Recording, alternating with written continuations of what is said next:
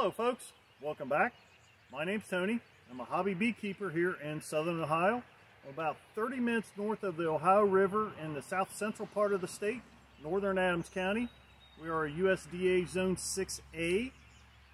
Today is March 6th and it was in the mid 60s. We had a lot of rain today. Yesterday it was 72 degrees and sunny. The bees were flying really hard. Our red maples have just started to bloom at the very tops, so yesterday was the first maple pollen or pollen of any kind to come into the hives. Now, I was in these hives briefly about 2 weeks ago, and one of the questions I get all the time from the newer beekeepers is, what should I be doing or looking for this time of year?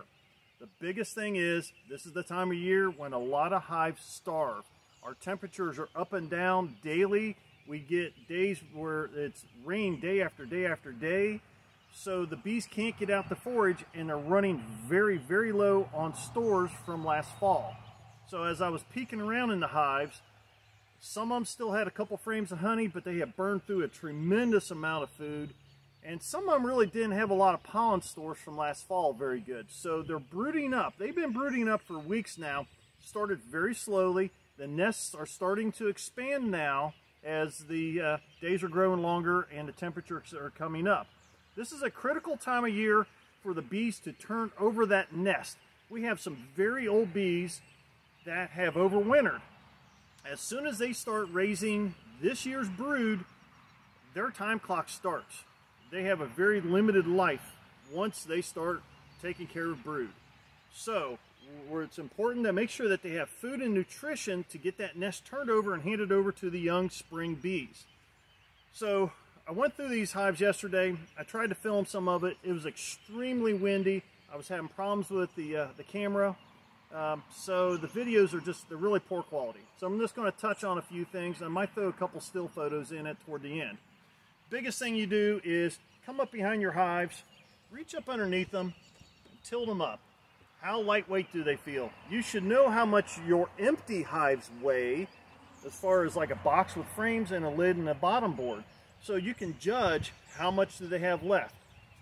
Pop the lid. You don't want to be digging around in there too much this time of year. You just want to see that, are they alive and where are they in there? Is the cluster off to one side? Is it moved around? Is it spread out? Do you have 4, 5, or 6 frames of bees, or do you have a small cluster? Wherever that cluster is, especially if it's small, do they have food next to them? Take your hive tool or a pocket knife, reach down in around them, and see if you're pulling up honey. That's really critical. If they are all off to one side and you're not finding anything next to them, check the opposite side. Is there a couple frames of honey that you can move over next to them? Another thing you can do is obviously add some sort of pollen patty or protein supplement.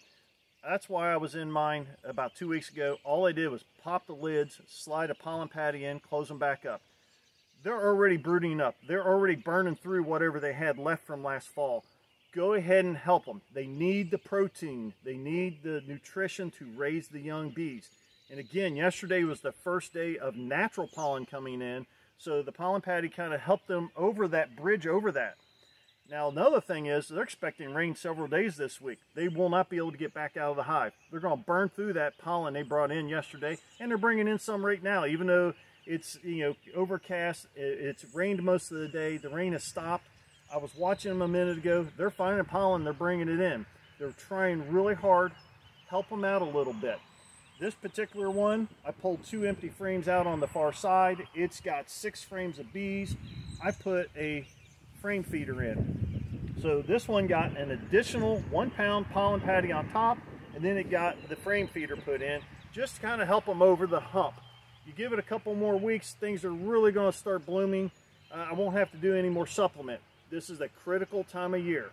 So get in there, don't dig around too much, don't tear the nest apart. Make sure that they're alive, where they are, how big they are, and do they need a little supplement? Chances are they could use a little help. Just give them a little help. Button them back up. Wait till we're into a more consistent warm weather and they've had time to turn that nest over a little more before you start really digging in there, making sure that you've got a healthy hive going on. A couple more weeks isn't going to make or break as far as getting in there, making sure everything is okay. Are they alive? Give them food, button them back up.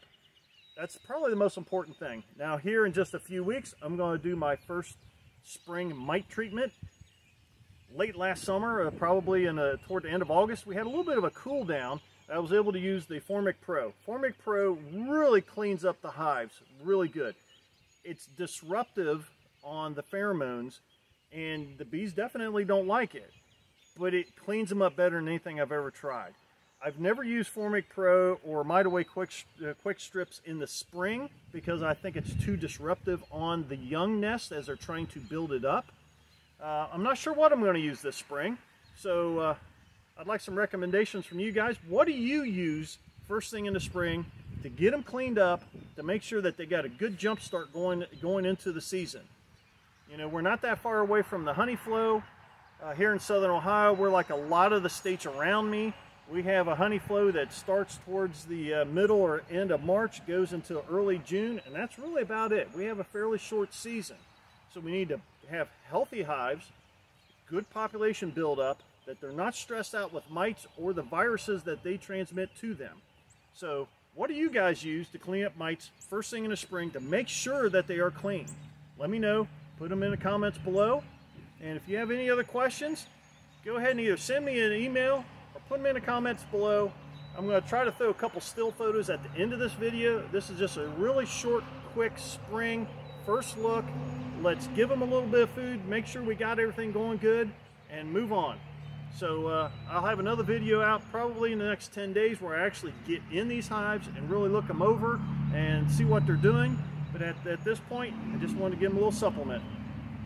So until next time, take care.